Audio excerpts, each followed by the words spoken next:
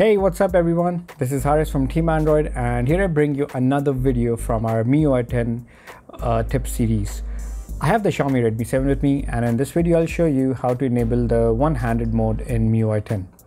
As phones continue to come with even larger displays, one of the things I love about MIUI 10 is that it offers an easy solution to allow users to navigate their phones using just one hand.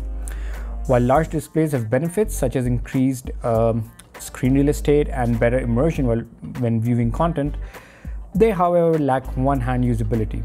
So let me show you how you can make the best use of this one-hand mode on the Xiaomi Redmi 7.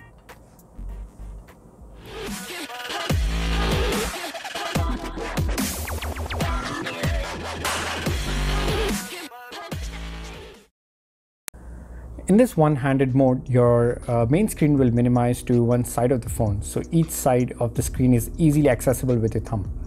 You don't necessarily have to keep this mode enabled at all times to navigate through your phone with a single hand. You can instead activate this mode whenever needed with a simple gesture. Furthermore, MIUI 10 has designed this feature that only you need a single hand to enable this mode. So to do that, just follow these quick steps. Let me just show it to you. So first, open the settings app and browse down till you see additional settings.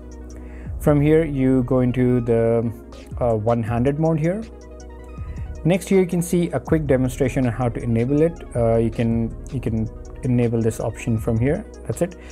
You can select the screen size, the minimized screen size. I think 4 inches is pretty good. Now whenever you want to use your phone with one hand, just swipe from home button horizontally to the other button. Depending on which way you swipe, the screen will be minimized in that corner. So for example, since I'm a right-handed person, I want my screen to come to the right side. I'll simply swipe it this way, and see, the screen is now smaller. This is how easy it is. You should now be able to use one-handed mode on your MIUI 10 device with just a simple swipe. See, it's that easy. Oops.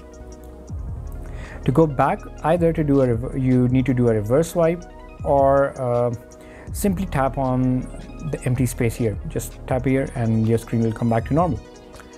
So yeah, this is it from my side. If you enjoyed this video and found it useful, make sure to press the like button and hit subscribe so you don't miss out our future videos. Till then, see you guys in the next one. Bye bye.